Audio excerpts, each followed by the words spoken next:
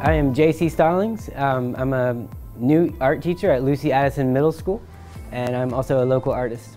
Well, with the Roanoke Arts Commission, my wife and I have been involved with the commission for several years, and with YOTA, the Year of the Artist, we were super excited over the winter to participate on the online community forum there.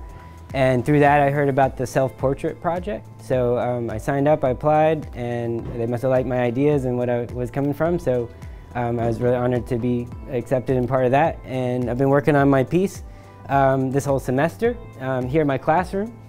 And so it's been going great. I'm really excited.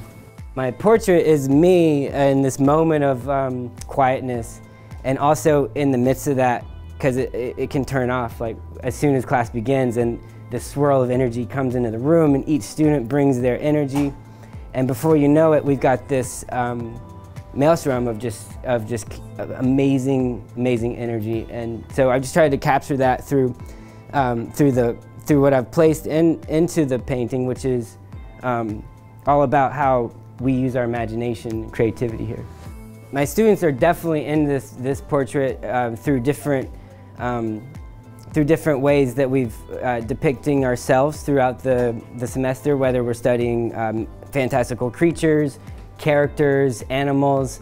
Some of the students wanted to be directly into the portrait, which I would be hoping to paint them into. Some of them wanted their animal self or their fantastical creature self to be included.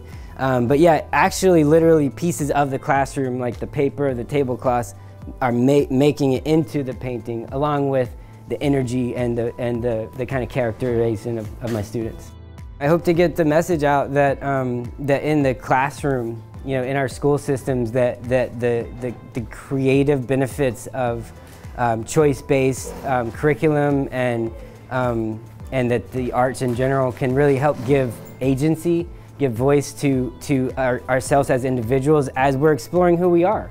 And in the art room, we can open that up, we can redefine that in many different ways through the use of our creativity and imagination. And the art room is a space where we have that moment in the day that we're guaranteed an hour of breathing room, of blowing off steam, so to speak. And as that moves into the communities and wider, it's all about representing ourselves creative ways.